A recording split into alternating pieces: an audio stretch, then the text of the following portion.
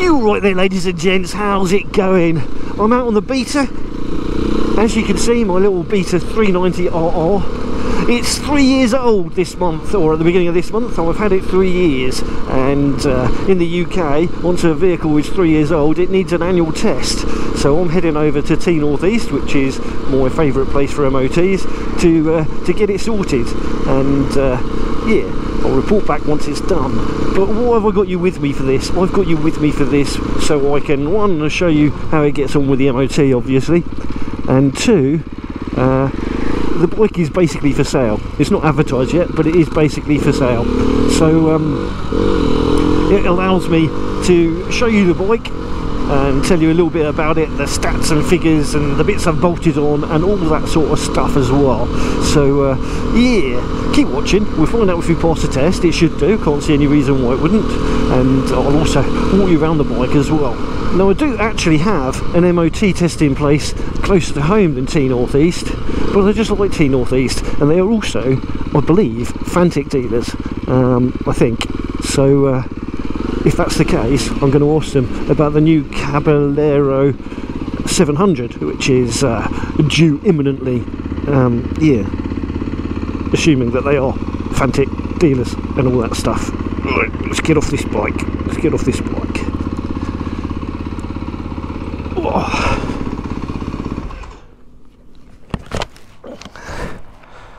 Okay, so this is the bike. I'll just do a quick walk around. As you can see, it's still filthy. I haven't cleaned it, but I will do that before anyone buys it. So what have we got? We've got the suspension lowered by 2 inches for my stumpy legs, and yours if you're a shorter of nature too. So that might help you. So yeah, it's a bit lower. It's got a low seat, but it's a comfort seat. This is the Seat Concepts comfort seat low, which is great. I mean, the original seat comes with the bike, but it's like a plank. It's like a plank, and these things are a bit expensive, but well worth the money if you ask me. As you can see, it's got the Stegs pegs, these things here, which I think are wonderful. I use them all the time for climbing hills and stuff like that. Just allows you to relieve your arms, so it stops you getting arm pump and stuff like that.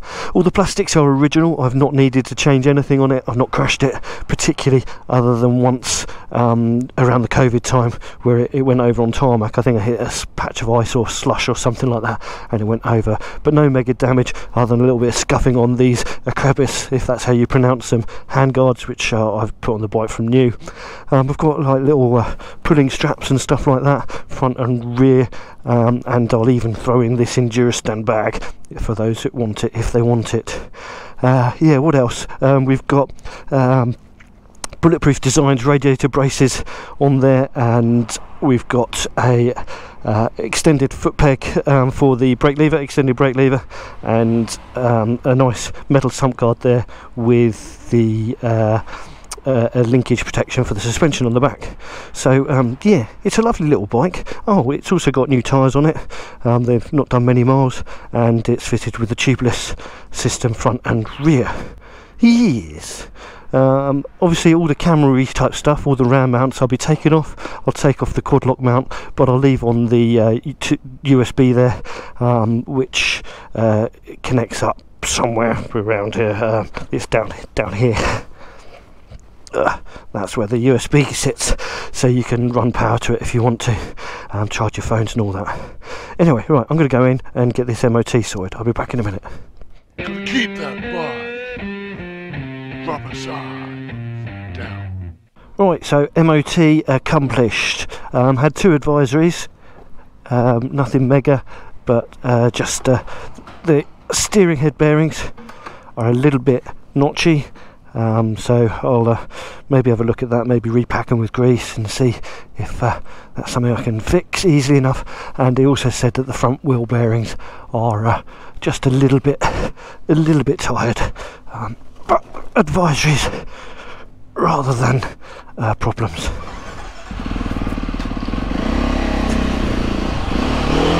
Anyway, thank you T North East. It's always good to know that your bike's okay.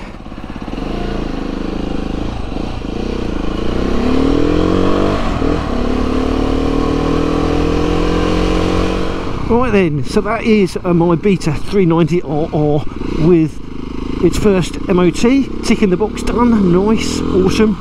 2 advisories of the steering bearings and the front wheel bearings, but only advisories. They're not like worn, they're just showing signs of wear. I believe the wheel bearings are pretty easy to do. I'm not going to do it on just an advisory, but I will let whoever buys the bike know that that's come up on the MOT, and I will have a look at seeing if I can do something about the steering bearings, because I'm pretty sure it's dirt based. That I don't wheelie the bike. Yeah, I imagine it's just grit in it, so I'll try and give it a clean out and a re-grease, and hopefully that will sort that one out. But anyway, if you are interested in this motorcycle, do drop me a private message on Facebook, Instagram or Twitter or something like that. Or if you're watching this after seeing the advert for the bike, do reach out to me if it's something that you think you might want. Yes, it's a lovely little bike. I will be sad to see it go, but my Aprilia does everything really that I need from an off-road motorcycle. It's just a little bit harder to do it than it is on this. And this is a lot of money to have tied up in a motorcycle for the amount of use it gets. I think I only rode it 5 times last year. I'll have to double check and count the videos that I've posted on my YouTube channel of this bike, because I didn't go out on this bike, I don't believe, without the cameras last year. I don't think I did. I might have gone out once, so it kind of shows how much use the bike has had over the last year, doesn't it really? And it shows just how good that Aprilia Tuareg is. that I would have felt the need to jump on this one to do trail riding. Anyhow, that's it, that's the video. So if you haven't done so already and you're interested in seeing all my other bikes that I've got up for sale, do click that subscribe button. I'll be doing very similar with each one of them over the weeks. I'm in no rush to sell any of them, so those videos will just go up as and when. I'll probably not put them in on my schedule, I'll just put them in as bonus videos. But yeah, so there'll be other videos of the bikes I'm selling coming up soon.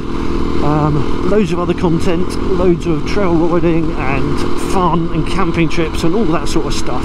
So if you're new to the channel, click that subscribe button, you're gonna love it. Oh man, traffic! Right, well, traffic's rubbish, filtering's not, but yeah. Anyhow, click that like button if you like the video, if you like the beta, if you like anything motorcycle-y. Click a thumbs down if you don't and you smell a cabbage and wee and all that rubbish. And yeah, whatever you do, drop in a comment, it would be great to hear from you. Yeah, if you've got any questions about this bike, feel free to drop them down below in the comments. But yeah, do reach out to me on the social medias, just because it's easier to discuss things that way. Easier to discuss things, isn't it? Right, you ride safe, take care, and I shall catch you all in the next one.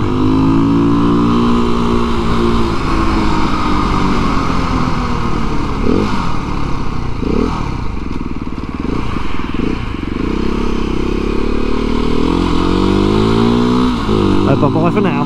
Keep the rubber side down. You know, you gotta keep that bike rubber side down.